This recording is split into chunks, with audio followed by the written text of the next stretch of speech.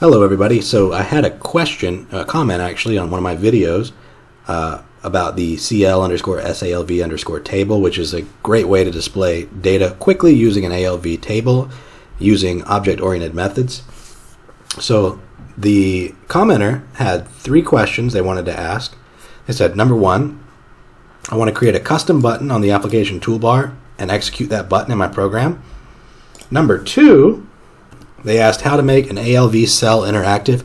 I'm assuming this means that you guys want to like double click on a cell and then have an event that gets triggered.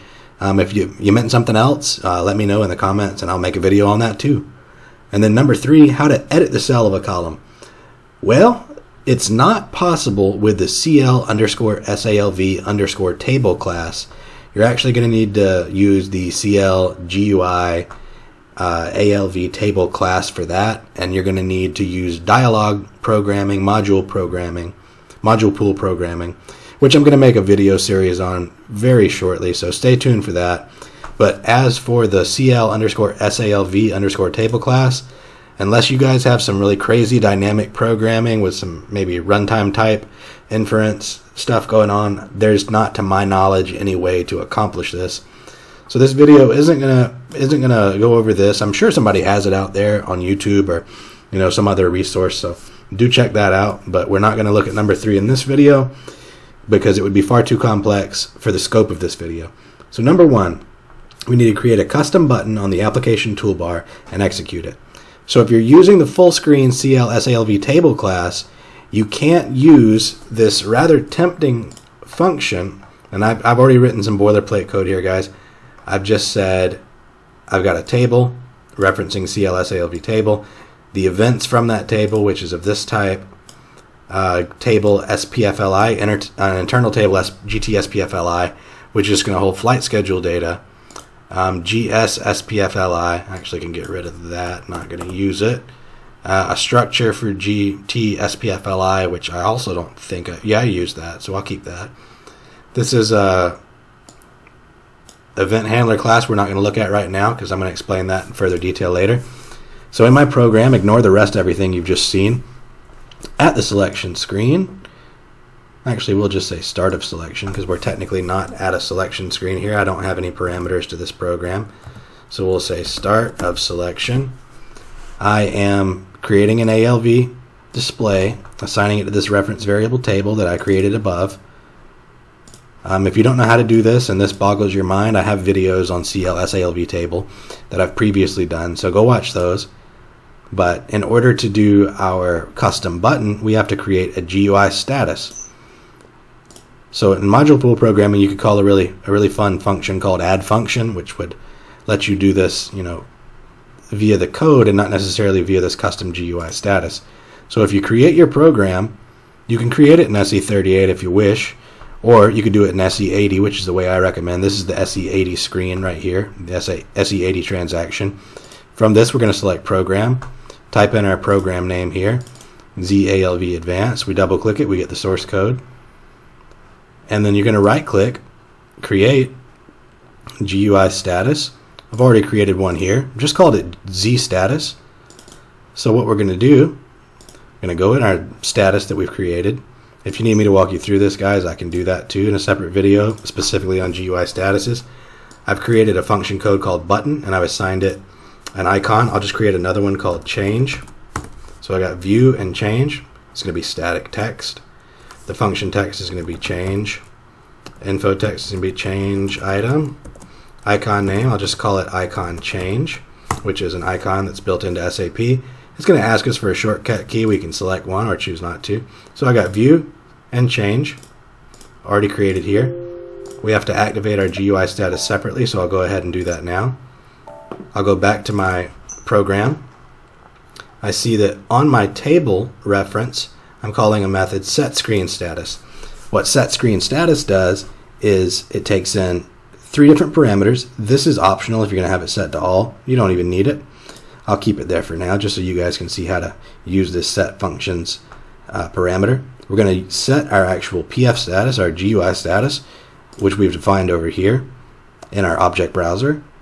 We have the report ID. So this is just saying what report should we use this, set this status in. SYREP ID is the current report ID. So 9 times out of 10, this is what you're going to pass for this parameter. So what that's going to do is when we run our report, we see our 2 custom toolbar buttons here. We see view some detail, change item. So that's cool. So how do we go about handling, there's another question I had on there, create custom button on application toolbar and execute. So we need to get our events actually first. This is the, I believe I defined it globally. So events, type ref to CLSALV events table. We can get that from our table reference, and then we set a handler method called added function. Added function is going to take care of the handling for any of our added GUI status. So we need to make a method.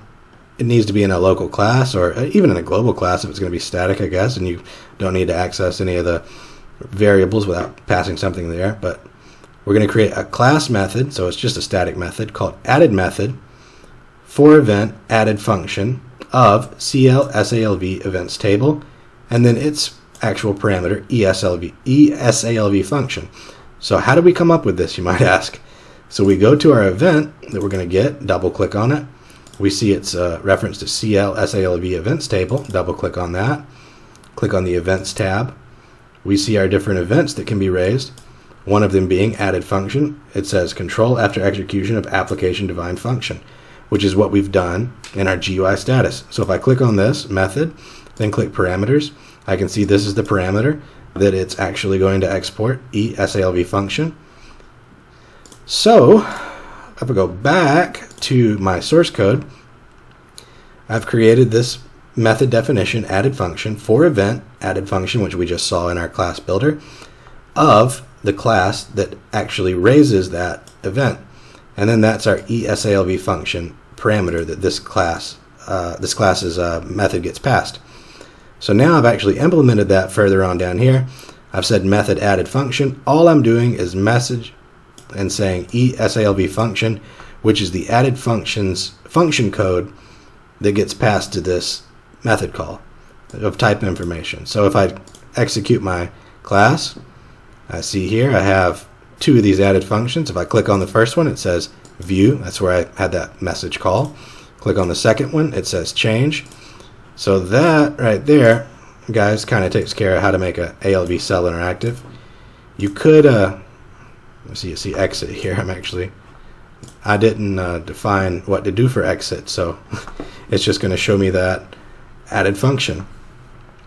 So let's actually select some data into our table just so I can have something here to show you guys. So I'll say select star from SPFLI into corresponding fields of table GT. I think I just called it GT SPFLI. I did.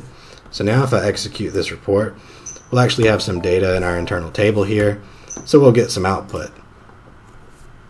So how do we make a cell interactive, right? So if I double click on this, or this, or this, or this, I need some function to be executed.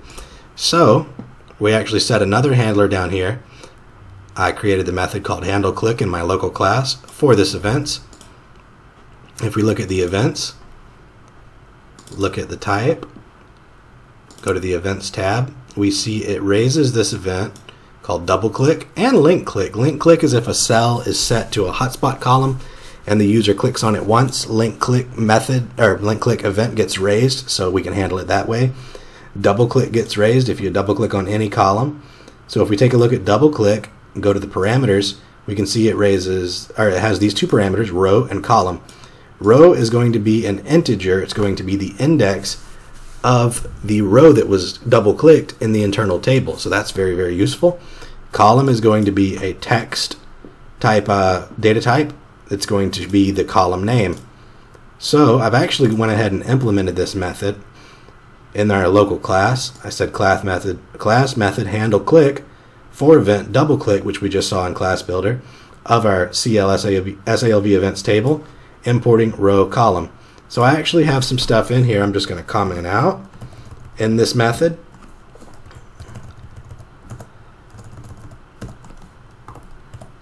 And the only thing I'm going to put in this handle click method is message row, which should be okay. Message row type I. Oh, well, let's do column. It's complaining because it's an integer type field, so we'll just do message column. Go ahead and activate that and run it. So now if I double click on a column, it's going to message that column name from the actual table. So that's city from, city to. We're going to see this here is our airport to, our connection ID. So we're getting the column name. So now we can say something in the logic like if column ID equals connection ID, give a message saying, well, let's do this. Let's go back to what I had here and I'll tell you what it does. Just paste it in here and I'll explain it. So in our handle click method now, just pretty print this, check it and activate it, make sure everything's okay. So now this handle click method is going to get past this row and column. Column is going to be the name of the column. So if the column is connection ID, what we're going to do is read the table GTSPFLI, which is the table we use down here when defining our ALV grid, at the index of row. And the index row is going to be passed from our handle click. It's basically going to pass the index value of the currently clicked row of our internal table. And then we're going to read the results of that into our structure here, GSSPFLI, which is just a global structure, just like a line of our internal table. Then we're going to create a message variable. Our message is going to say, you chose con ID, and then read from our structure, the connection ID, and just display it as a message. So now, if we activate this and run it, what we're going to do, we can click on any of these other fields. Nothing's going to happen. But since we said that this connection ID, this connection number, we said if column name equals connection ID, then read the table into our structure, and then from the structure display you chose connection ID XYZ. So if I double click any of these connection IDs, I see you chose connection ID 0789, which is what I double clicked. Let's say 2, you chose connection ID 2. So that just about wraps up how to create a custom button on the application toolbar and execute it, and how to make an ALV cell interactive. So again, there's our custom buttons here, view, change. So that's all handled with our method handle click, which listens for the double click event from our ALV, and method added function. And again, method added function listens for custom GUI status, buttons, or menu bar entries up here. So again, Z status, if we double click on it, go to application toolbar, we see view and change, and that was the function code that we got whenever we go back. Was the function code we got whenever we clicked on view and change respectively here. So that sums up those two questions. The third one again was how to do oh shoot, I've already forgotten what it was. It was how to make a cell editable, I believe. So we'll go over that whenever I make my video here shortly on module pool programming, but that should answer any sort of basic questions you have on custom buttons on ALVs, how to make ALV cells clickable, and execute actions based off of that. So if you guys have any further questions, please feel free to leave a comment and I'll make a video specifically addressing your concern. Thank you so much for watching. Leave me a subscribe and I'll see you in the next video.